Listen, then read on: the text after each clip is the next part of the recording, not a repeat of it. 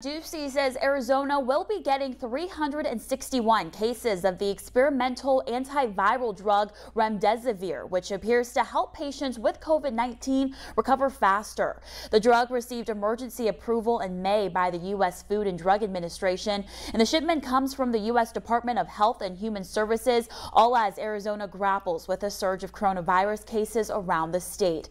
Health officials reported more than 2,500 confirmed coronavirus cases and 86 additional deaths on Sunday, bringing Arizona's totals to 122,000 COVID-19 cases and over 2,200 fatalities. Arizona became one of the nation's coronavirus hotspots back in May after Ducey relaxed stay-at-home orders and other restrictions.